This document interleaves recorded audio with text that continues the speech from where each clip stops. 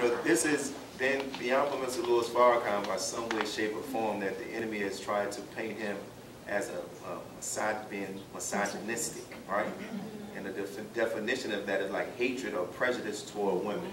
And we have our sister Michonne, who she's the sister that's responsible for the teaching and the training of the sisters who have accepted Islam here in the city of New Orleans, and even just doing whatever she can to help our sisters who are not in the mosque. We just don't, our services just doesn't stop at these four walls. So Sister Michonne, what are your thoughts when you hear that they're trying to paint the Honorable Minister Farrakhan as one who has prejudices and hatred toward women?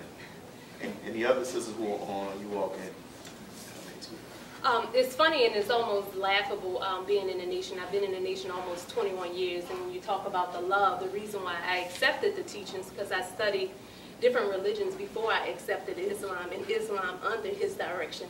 And it was because when I came in, I grew up in a community where my family members, it was this strong black woman. Like, you don't need a man to take care of you and all of that kind of stuff.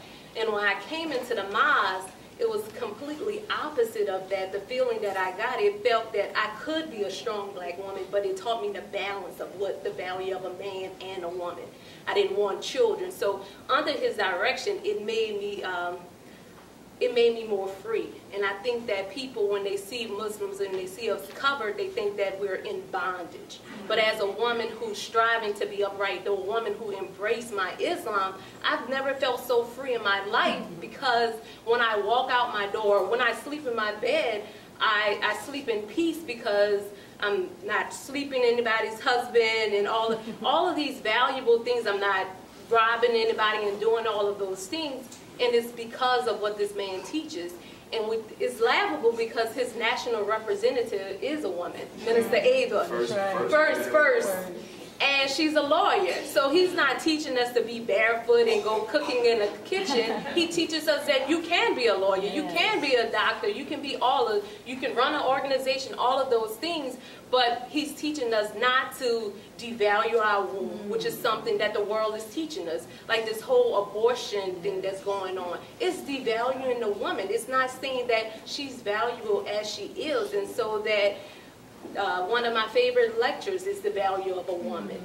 Our national center is called Mas Mariam. He has women's only meetings, and we have a class in which he's a part of, but it's a part of our independence from this world, not our independence from a man. And so it's very laughable for the most part.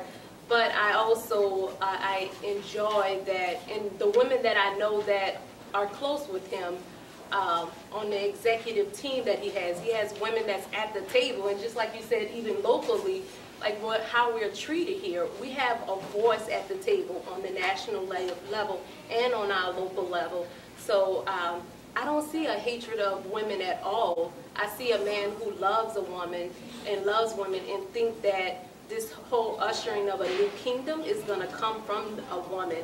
And just thinking about, when you think about misogynists, they are envious of women. They are competitive of women. When you see the Women's March, he has someone from that on the platform with him for Savior's Day, on the stage with him. So in all that he talks about it, he doesn't do, yes, it was a good little march that they did. He uplifted the Women's March and talked about what good things that they're doing. So I don't think he's jealous of women. I think that, yeah, he frees us. It helps us see our value.